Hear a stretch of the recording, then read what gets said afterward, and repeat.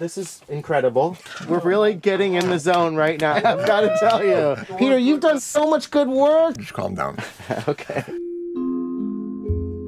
Pretty please, come here. I do portraits here. Let me do it free. These two guys took a little interest in me. What else do you got in here? Go look. Peter told us he had a lot more art at his house.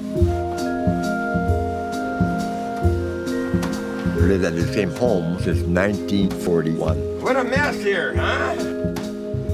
Everything I had was here. Walls all collapsed, ceilings all collapsed. He'd patch things up with pieces of plywood, like a fort that an 8-year-old kid would build out in a field somewhere. See, now, before I didn't like all the garbage, but the more I look at it, the more interesting it gets. If anything happens in this house and all your work is ruined, that would be devastating for you, Peter. Right? Peter? Peter seemed like a worthy project. We could use our skills to help put together an exhibit. In the case of Peter Anton, Wow. it was like a living artist, you know. I think Peter is the real deal. This is a big moment for you. I'm deliriously happy. It's going to be unique.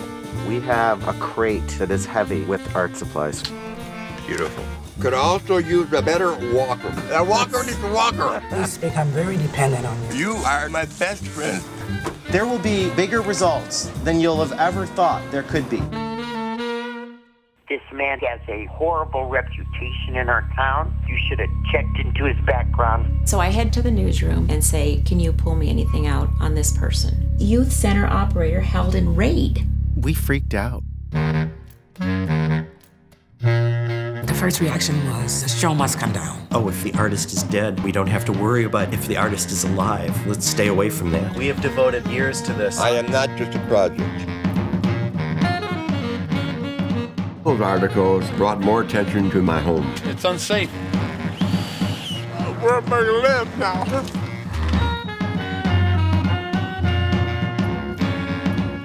I think it's time for Peter to pull himself out of Peter.